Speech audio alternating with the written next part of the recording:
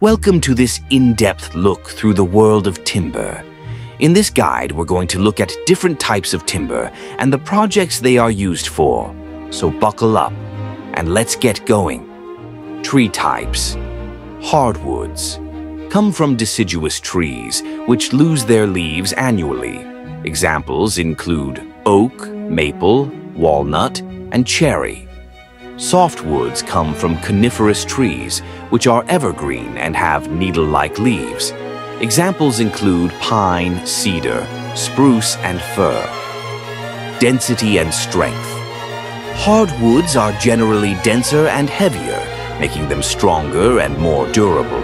This makes hardwoods ideal for furniture, flooring, and high-quality woodworking. Softwoods tend to be lighter and less dense, making them easier to work with but less durable. They are often used in construction framing, cladding, and everyday DIY projects. Grain patterns. Hardwoods often have tighter grain patterns with more intricate textures and designs, which can be aesthetically pleasing for fine woodworking. Softwoods usually have a looser grain and are less detailed. They may have more knots, which can be a pro or con depending on the project. Hope you're enjoying our look through the world of timber. If you are, please subscribe and turn on your notifications to see more videos as we publish them. Okay, back to the world of timber.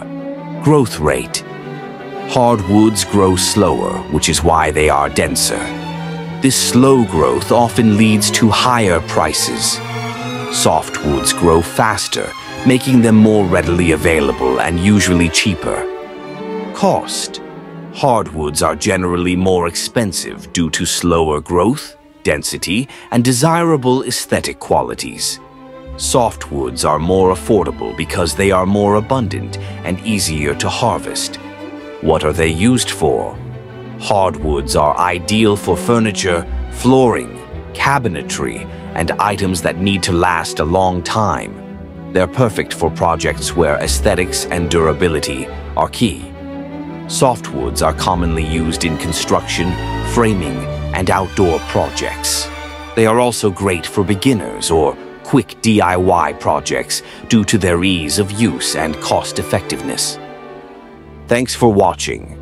Please watch the video on the screen as YouTube has selected it for you because it thinks it's ideal for you to watch. And I'll see you on the next one.